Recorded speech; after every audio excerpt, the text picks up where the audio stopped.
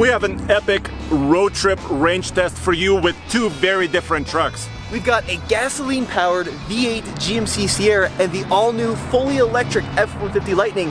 We're going on a road trip with two identical trailers, and we're gonna see which one can go further on a single tank with the GMC or a single charge with the Ford. But what happens if I run out of fuel, which is what we're planning, or you run out of electricity? That's where I come in. They gave me a radio. I also have a Ford with power boost, so I'll be able to plug in for Tommy. And we also have 2 gallons of extra fuel in case you get stranded as well. So we're fully covered. Once again, I have a radio.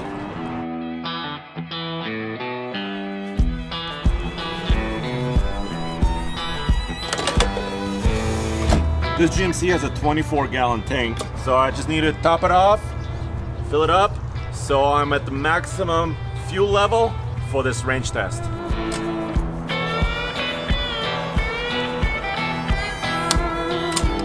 All right, there it is. It's topped off. It's time to meet Tommy.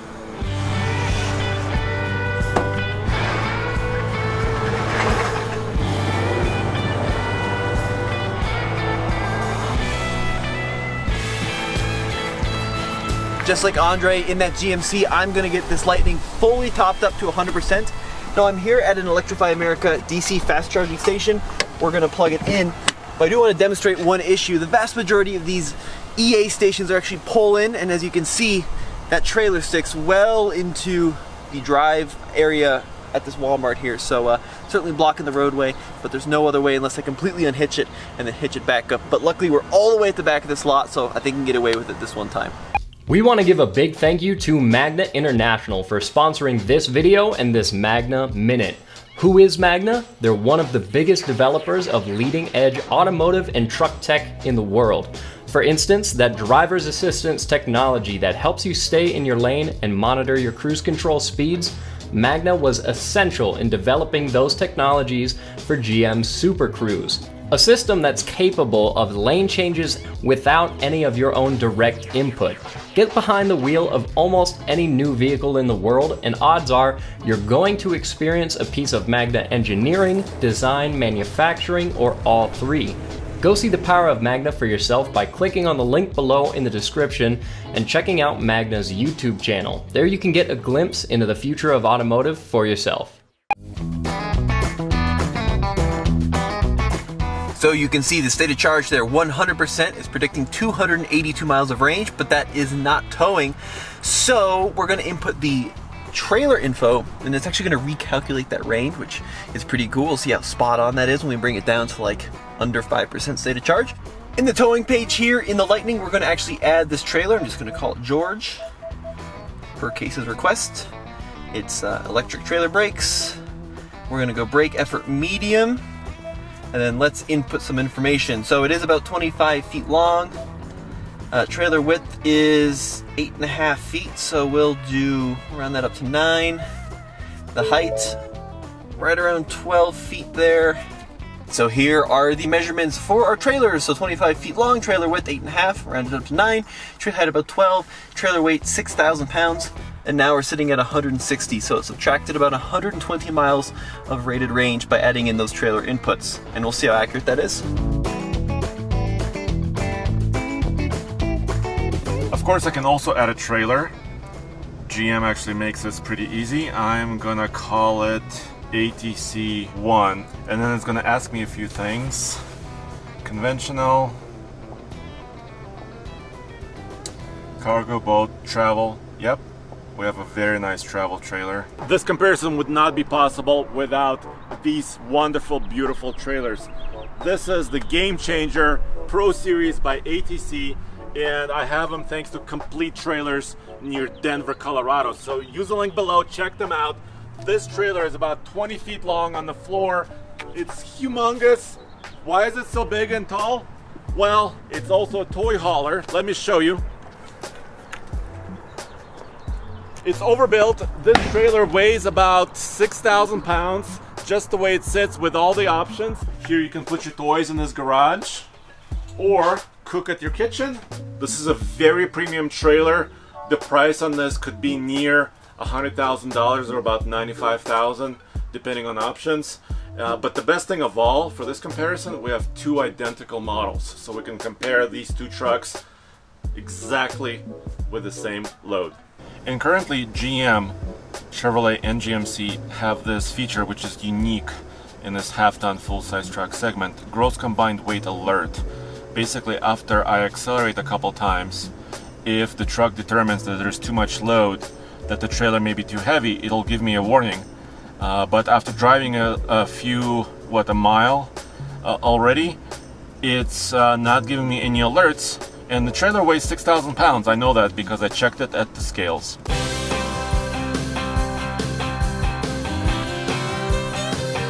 Guys, I have been waiting for this for many months, or years in fact.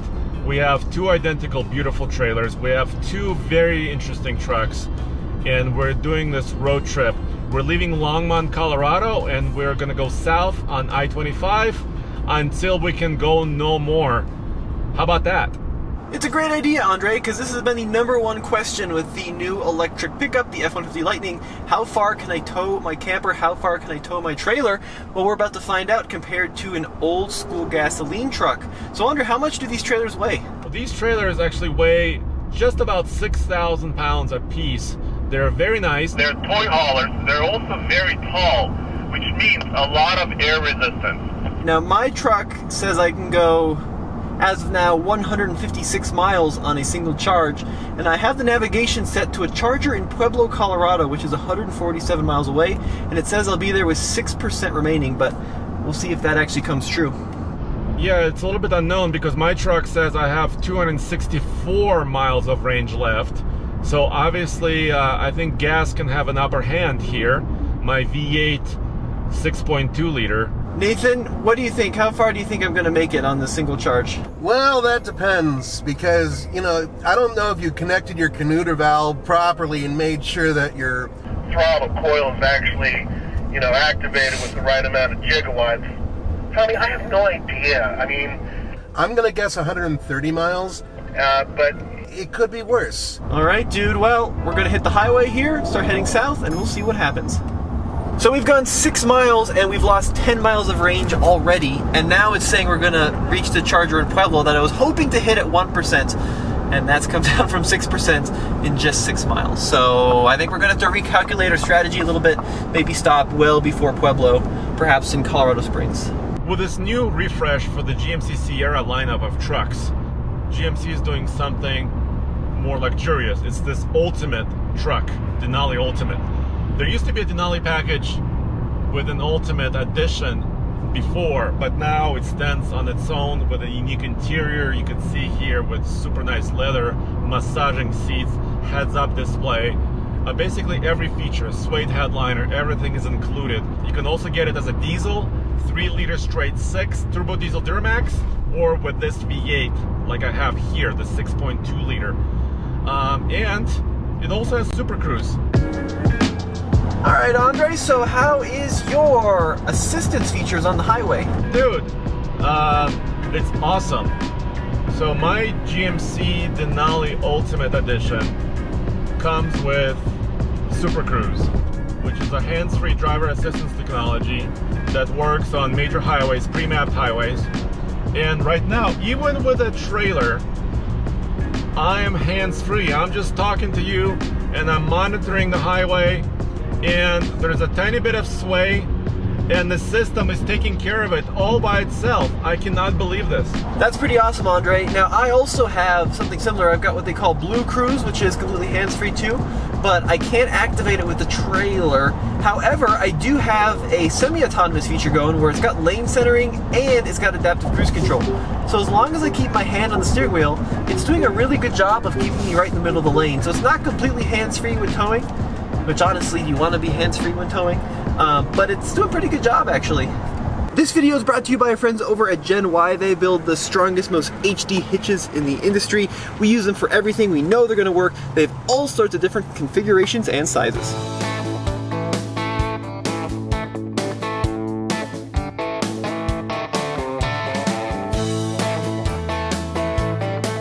Right now we're going through Denver. The traffic is flowing pretty well, actually. We haven't had any major slowdowns. 55 is the current speed limit, so we're between about 55 and 65 or 70 outside the city. So tell me, my friend, how much energy are you using right now? Well, we've gone 39.9 miles, 40 miles, and I am down to 61%. So yeah, it's pretty much spot on. 1% of battery per mile. In another, I don't know, 25, 30 miles or so, we're gonna have to start getting a little creative when it comes to finding a place to charge, I think. Well, that is quite interesting. Can you guess what MPG I am getting? Yes, so I'm gonna guess you are getting 11. Oh wow, Tommy, you're way too optimistic. I'm at 7.6 right now. 7.6 miles per gallon. I'm at 0.7 miles per kilowatt hour, so I'm under 1 mile per kilowatt hour.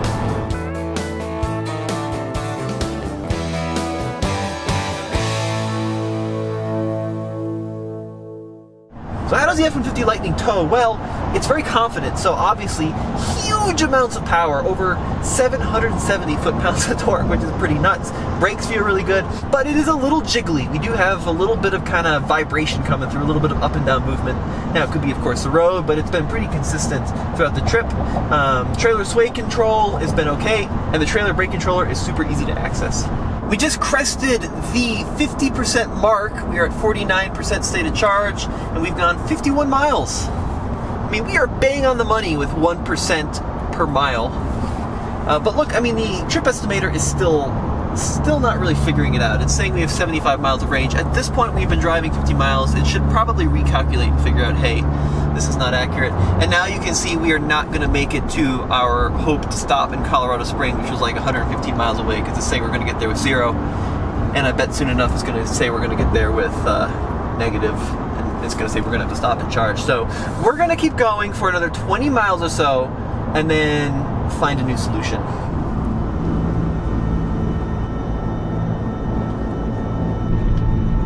Hey, Andre, things are not looking good in the Lightning. Oh no, what's going on? Well, we are down to 21% state of charge, and we just checked our PlugShare app. Dude, there's just nothing between here and the Springs, so, oh man, the truck's saying driving range low now. So I think I'm gonna have to take the next exit, dude. I'm not gonna make it to a fast charger if we keep going this direction. I'm gonna have to turn around and find one closer. I'm gonna have to slow it down a little bit, I think, dude. It's gonna be tight, tight, tight. I have a lot of range remaining. I'm not gonna tell you quite yet how much range I have remaining. I wanna keep it a surprise. But I will follow you. How about that? Yeah, that sounds good to me, Andre. I'm gonna bring the speeds down to about 55 here. And we'll pull off and see where we're at. Dude, I'm a little disappointed. I thought 100 miles would be easy with this trailer, but the wind profile, I think, was the deciding factor. Yeah, but it's not like we're towing a billboard, Andre. This is a real trailer that someone with a full-size truck would look into buying. Yeah, this is not really all that acceptable. Yeah, realistically, the range is an issue.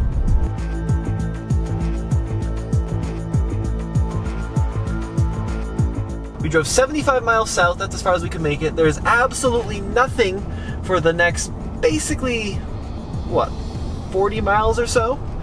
So we had to turn around, and I even think getting back, 10 miles to Castle Rock is gonna be a stress. So I've pulled over on the frontage road. We're gonna keep the speeds about 40. All right, folks, I think we're gonna do it. We're pretty close to our charger. The truck is not happy though. It is flashing all sorts of battery low warnings. What about, is it pulling power? Do you have 100% of acceleration? No, Andre, great question. I'm actually down to 90% of acceleration, so it is starting to pull power, absolutely. Gentlemen, I think we're gonna do it, baby! There they are, we see them, we made it. All right, let's go see where we're at. Heck yes, Andre, we made it to our destination. So Andre, 85.9 miles. Basically cutting in half his No, mileage. it's a third. Oh yeah, it is a third. 320 miles is his range. He went 88 miles. Well, this is insane. You still had a little bit of space. So to be fair, the Lightning, I had another 9%. So we could have gone maybe another 9 more miles, been right at 95 miles from 100 to 0. Still, it's a third of the range, dude. A couple of parameters worth noting on this test: the outside temperature was 80 degrees Fahrenheit, and both trucks had the internal temperature set at 70 degrees Fahrenheit with air conditioning on automatic. Now, the trip from northern Longmont to Castle Rock, we gained about 1,000 feet in elevation, and we did have an occasional crosswind of about 10 miles per hour. Now, kind of what we wanted to do was run it completely out of energy and then use the hybrid to kind of put some juice back into it. But when we realized we're towing, it's all highway driving, there's not a lot of exits, we decided... Kind of dangerous. Yeah, we decided to be a little bit safe. So we're calling it quits at 86 miles. I'm gonna plug it in. What are you gonna do? My truck is showing 129 miles left of my range. How about I just go back to Longmont and forget, just leave Tommy here. Wait, so you're gonna you're gonna try to make the trip all the way back on one tank? Exactly. Where I got completely stuck one way. Yeah, why not? You know what we should do is once we get to Longmont, if we make it, call Tommy. So we're gonna plug it in. Poor Andre's got to keep driving without peeing, and we're gonna go get some chicken. This whole area, the parking lot, is now unusable. And the only other thing Tommy could do is basically decouple the trailer, park it over there, and then come over here and plug in. That's the only way he would be able to prevent people from having a drive-through issue. Look at this. Tommy's blocking basically all of Target. So they're probably not going to sponsor us in the future.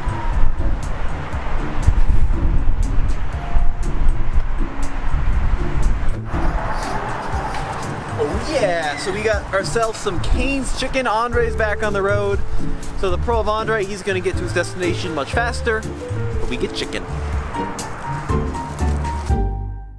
So what this tells me, Nathan, is that electric pickup trucks, actually as good as the Lightning is, because it did really well on our iGauntlet test, are really for kind of shorter excursions. you know, maybe around your city or town, going to the lake. You mentioned going to a lake. Dude, you can't go to a lake unless that place has a place to charge up. I mean, that's the reality of it. Well, I don't know, my favorite lake is about 45 miles away from my house, so I mean, maybe that could work out. But no matter, you know what I can do in my GMC? I can actually go maybe even twice the distance, maybe more. Yeah, it's going to take a long time until battery technology comes anywhere near internal combustion technology when it comes to range. So this is a feature which is not exclusive to the Lightning. Other F-150s have it, and it's a cool thing to kind of show on TikTok. Shameless shout out for my TikTok, but I always wondered how useful it is. Well, in situations like this, it can be useful. So if you push this button, the console shifter folds down, this folds up, and now check this out. We got ourselves a chicken platform.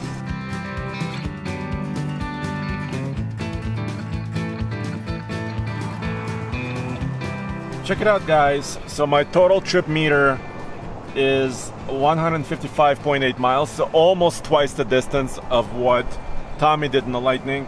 And I have 65 reported miles remaining and about a quarter tank remaining.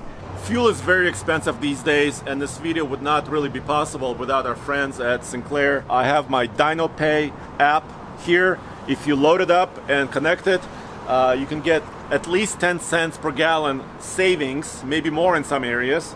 And also, they have DynoCare, check it out, on every grade of fuel, not just the premium stuff. Check the link to the Sinclair app in the description of this video for savings and also to get your engine running more efficiently with DynoCare. Nathan, are you ready for this? Yeah, I'd rather you use diesel. No, please no. No diesel. So I am using premium like before because this is a premium truck. Right. That's what they really strongly recommend it. Okay. 30 seconds, please. Double click.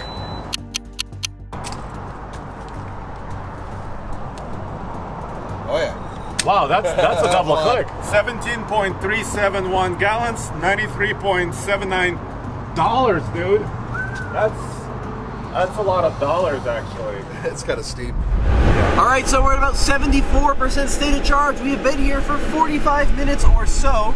We ultimately decided not to follow Andre all the way back to the starting point for a couple of reasons. First of all, charging a Lightning all the way up to 100% is quite a long process. It's much faster if you stop at 75%, and then we'd have to stop again. And quite honestly, we just ran out of time and we had to drop the trailer off. So we decided just to fill up enough to get to the trailer drop-off point halfway up the route. We're gonna load on up and start heading up I-25.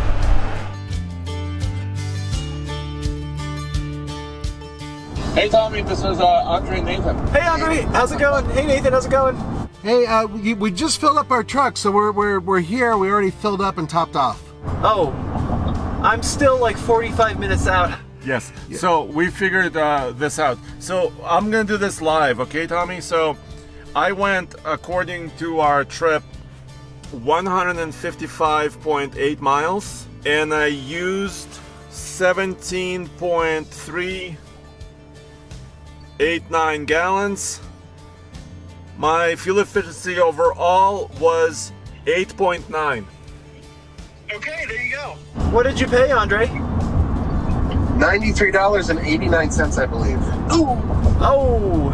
I'm willing to bet that you're not going to pay as much. Well, so I paid, what, 27 bucks for my 75% charge, up to 75%. So, I mean, honestly, when you consider that we only drove 86 miles and we didn't even fully charge up all the amount we drove, I mean, it's pretty expensive too on electricity. Not quite as you're expensive, but it is expensive.